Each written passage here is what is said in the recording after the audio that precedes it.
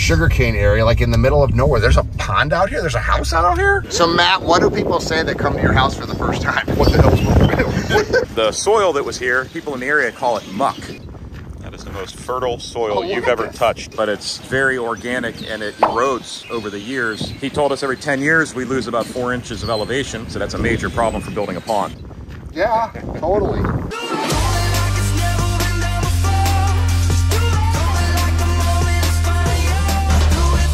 Welcome to living the Aquascape lifestyle.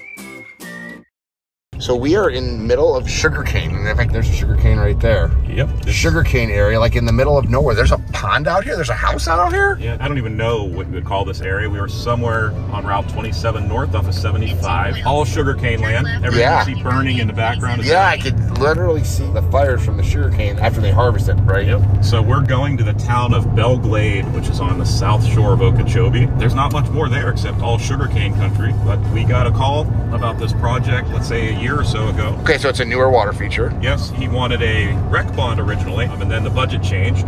So I came out and visited him, and we redesigned it for a koi pond. Tore out an existing deck that was in bad shape behind his house. And last I saw this, the new deck was all started. The pond was looking great. He's an avid fisherman, so he gets game fish from the lake and puts them in his pond. Oh, cool. So there's game fish in here. He has some big bass and so forth in there. They're a little more difficult to see because naturally they blend in with their environment, but you'll be able to see them. But it's a cool project in the middle of nowhere. Middle of nowhere. Let's check out another beautiful Aquascape ecosystem water feature. Oh, he's coming right at us.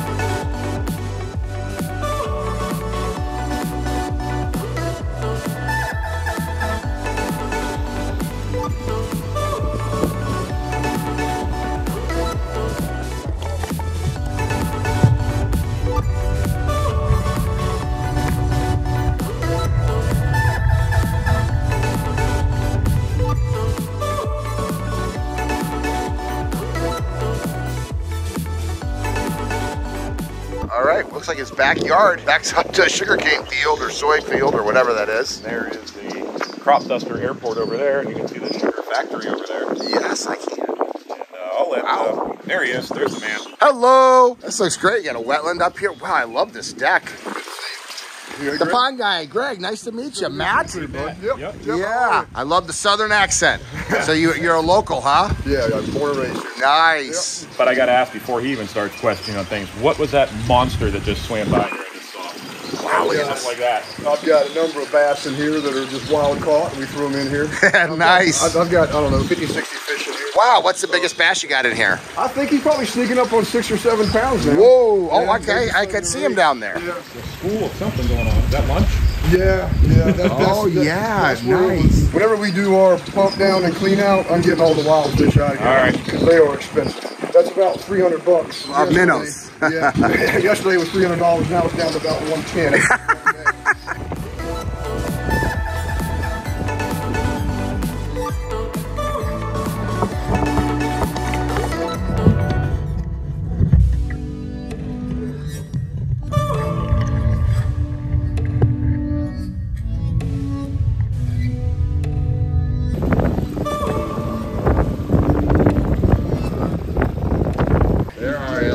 Red-winged blackbirds, got the feeders out. They love that, but it sounds beautiful. Probably come and bathe out in the stream too. They do. My favorite thing about this pond right here, well, we're in the shade right now, is the location. You can see it from all the windows in the house. That was due to me watching some of your videos before Tony showed up. Nice. Yeah. The view from inside the house is important. Look at the size of those bass.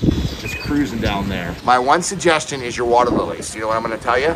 The water lily pots are too small. Yes. They're way, way, way too small. And so even though you got beautiful flowers, you need a pot about 10 times that size because it's root bound. I have the pots, I have the soil, I have the rock.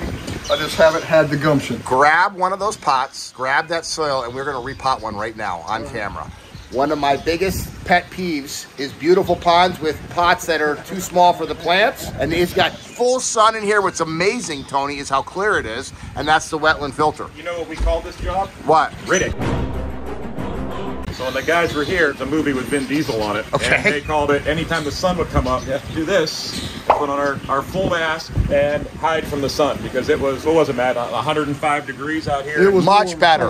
Warm the time of year. Now look at the size of this pot, which is about the minimum size that I would use for a tropical, versus what he's got in here right now, which is this size. So this is what they sell them in, and you can see the difference in the size right there. So we're gonna fill that with soil. Do you have any fertilizer? Yeah. Okay, fertilize it, and these plants will get 6, 7, 8 feet across them when we do that. But right now it's root bound.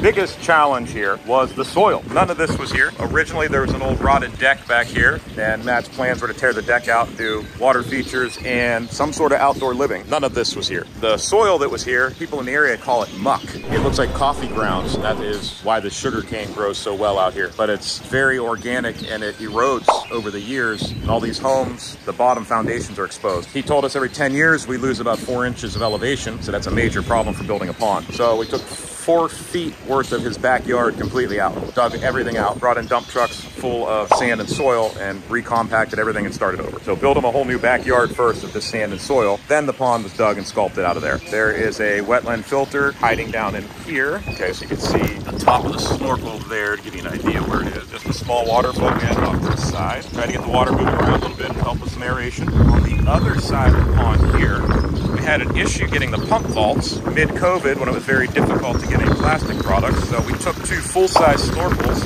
you can see down there, and cut up some centipedes and built our pump vaults out of those like we used to do before we had actual pump vaults. So that is the pump system. I believe there's 2 Aquascape SLD 5 to 9,000 pumps running it. They run this other biofalls here, which does help with the filtration a little, but it's definitely too small for this pond. That's why the wetland's on here. So this was more for looks for this stream waterfall going down. You can see we have 2 dosing systems on it, and here's our plethora of electric over here, the controls for the pumps, lighting controls, and so forth. He decided to do the bass and game fish because he does live on the shore, south shore of Okeechobee here. I don't know if this guy's going to cooperate, but there's a monster down there. You can kind of see his head. He's peeking out looking at me. The elevation here was not up here. It was down there. We were building up about 4 feet from the ground to get it back up to his back door step where it is now.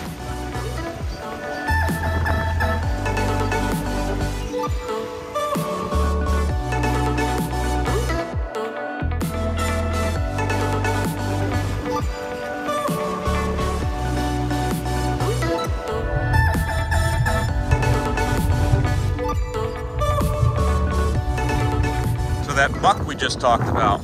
Yeah, root bound that is. So just spread it out a little bit, just like you would a regular house plant or yard plant. And then see I got the fertilizer caps in there. Okay, so I'll put it right here, and I'll just load this up.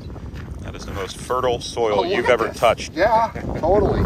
And now this plant will grow 10 times as large. Look at the difference in that. Now that plant is going to go nuts. All right, so it's Terry. Terry. So you see what we just did with your lily? Yeah. We made it in a bigger pot, so you're going to get 10 times the amount of blooms and lily leaves right here now. Do this. And just like that. What'd that take us? Not even 10 minutes. Might as well do 2 more, huh? Yes.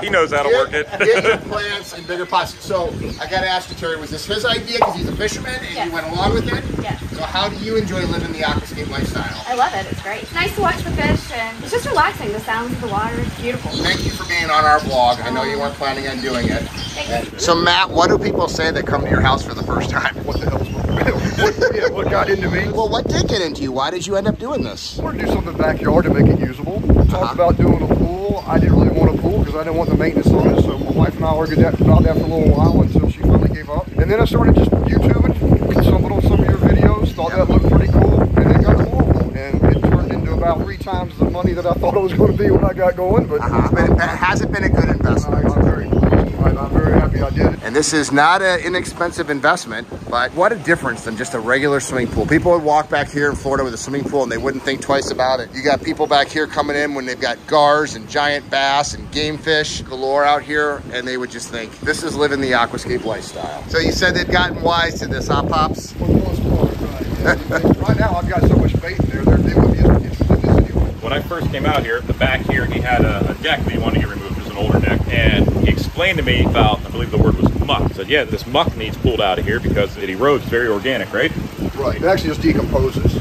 So, because it's an organic soil, it decomposes. If you've ever been to New Orleans and you've seen their roads and how crappy they are, yeah, same thing because of the muck, and there's no solid foundation to lay that asphalt on. Yeah. Same thing with my street. So anyway, the muck decomposes and ceases to exist. So you don't want to build this pond on it because all this stuff will settle and the liner will move and you'll have leaks, I would imagine. So I had to dig all the muck out prior to digging our holes. And then you brought in fill. Right, about 4 feet of the bottom of the house. So if you're at the corner of the house, Greg, you can see where the soil is eroded and the piling is shown underneath. Yeah, yeah. What would a project like this be with the wetland filter, a large pond like this, all the rock work, excavation from Pondscapes? Probably 90,000. So it was more expensive than you thought, but you're enjoying it more than you thought. I knew exactly what I was getting into with that. I didn't know what I was going to get into moving on. So it's building the deck, building the kitchen. Oh, okay. The whole lifestyle that started. Every time I turned over another rock, I was another $1,000. How cool is it that he built this lifestyle around the pond? That's what I love. I mean, yes. The deck right up to here makes you feel like living on the water. The cantilever deck. That pond only goes, what, 12, 14 inches under the deck. Yes, cantilever deck. It makes it appear that it goes farther. Well, this has truly been a paradise. Thank you for the hospitality and thanks for fishing. Yeah, you're very welcome. Glad to have you guys.